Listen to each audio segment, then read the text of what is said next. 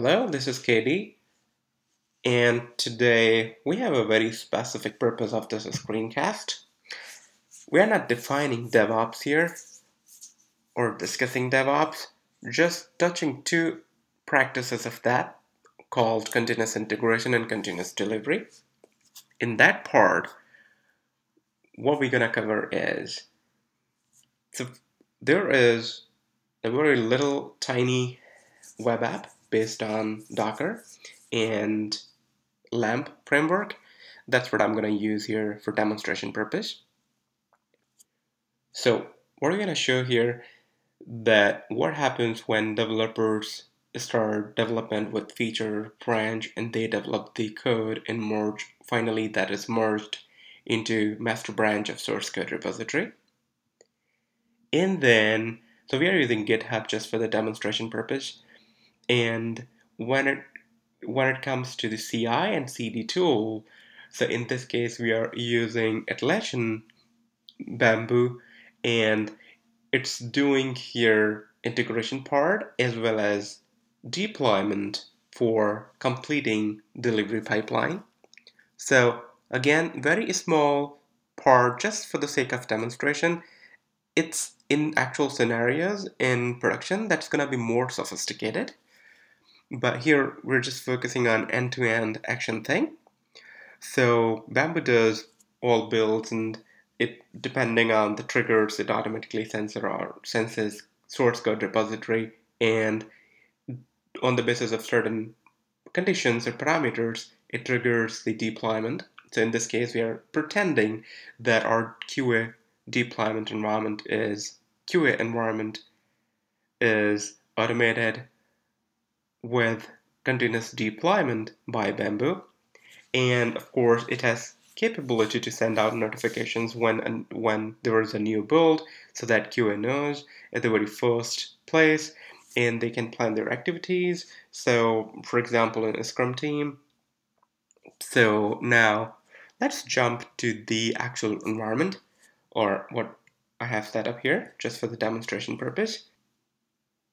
Okay, so let's pretend that this is developer's box.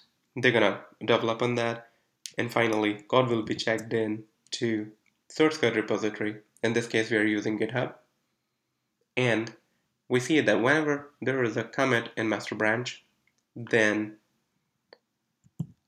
Bamboo is Atlassian CI/CD tool. So we're using it just for demonstration purpose. You can use Jenkins or any other similar tools, and it's gonna sense that when there is a new commit, it's gonna start building that and performing automated testing. And then if everything goes fine, then on the basis of certain conditions, so in this case we have set up like if all tests are passed, code quality and this criteria is met, then go ahead and start deployment. So once that is done, then this is the environment where, so we're pretending that this is QA environment where the build will be, where the actual deployment will happen. And Bamboo gonna do that for us using deployment project. And then it will be the application. So just pretend that we are using first time when there is no app. In frequent cases, so in further cases, it will be like some build is already there and then it is being replaced by another one. So we'll quickly capture that as well. So let's come here, and so to make it simple, just change some index.php, and for example we say, okay, let's say we did some change. Now we'll push it to our source code repository. So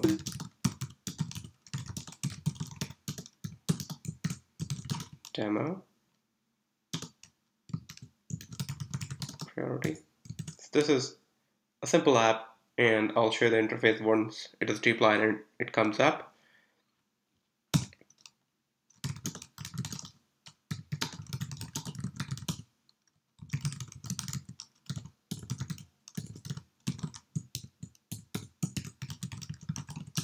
Okay. Enter credentials and hopefully it's correct. Yeah. So now there should be 22 commits. So it's 21 for now.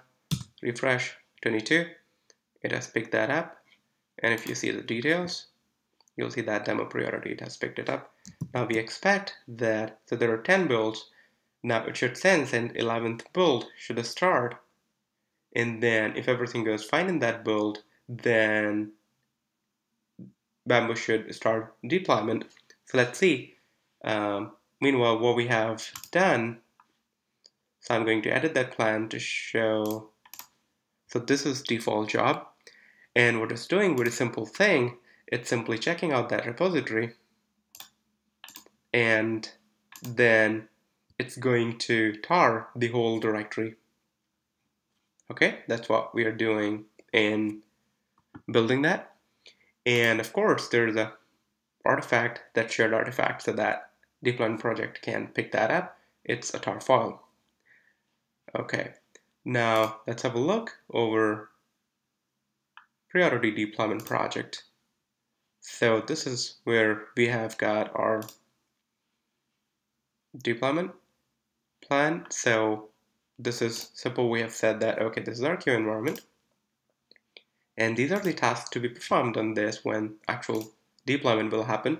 So this is default task. We have not done anything in that. And we have said that, okay, download all the artifacts. And then after that, here we're saying, okay, take those artifacts and SCP that to our machine, what we are saying QA machine in this case.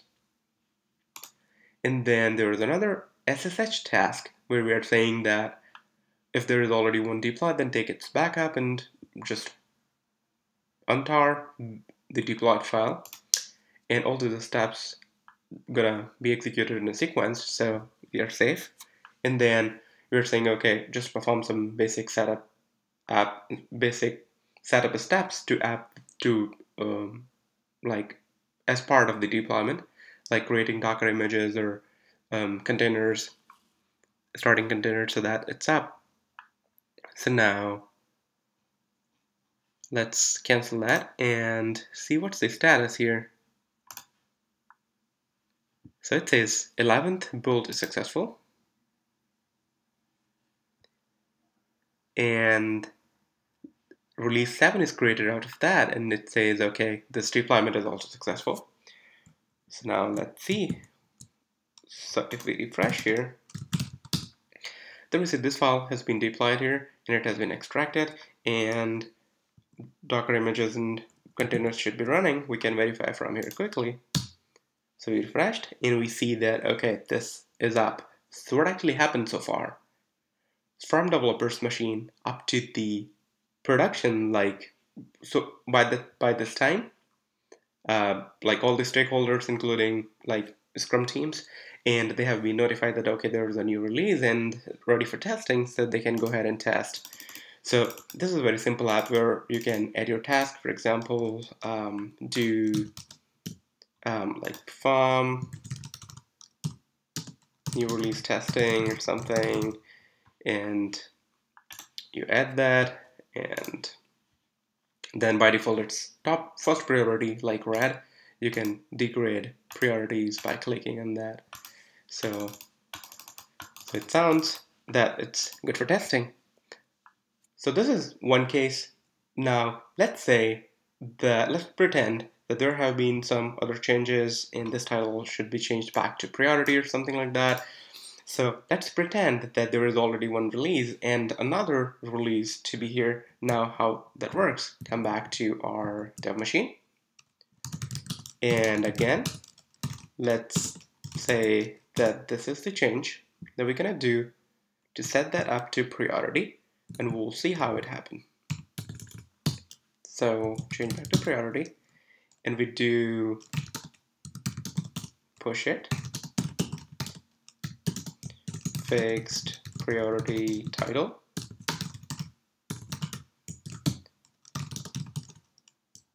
and push it to the repository.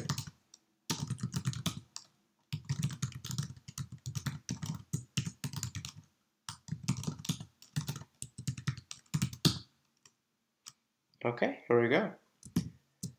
See here, there should be 20. So we should see our fixed priority title. Now it should start building 12th build.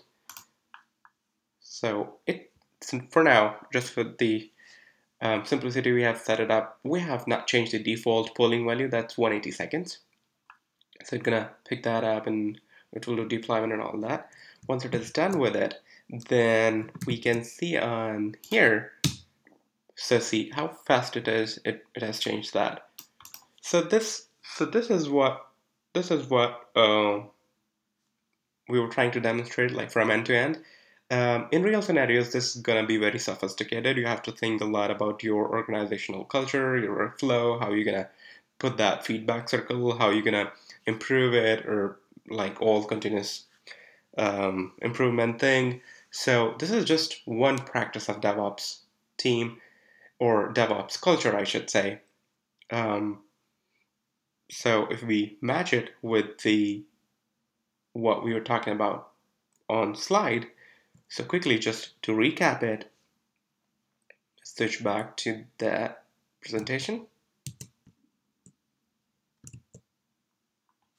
So what we did, so we see that when code was checked in from the developer's laptop, it got to GitHub and Bamboo senses that and does all that building, testing, and deployment thing for us and send notifications after successful deployment or failed deployment. It's up to you how you configure that. So yeah, that's the purpose of this screencast. Let me know what do you think about it? If there is something that is not clear or something should be improved, or if this is helpful. In any case, like feedback is always most welcome. Thank you so much for your time and have a wonderful rest of the time. Thank you.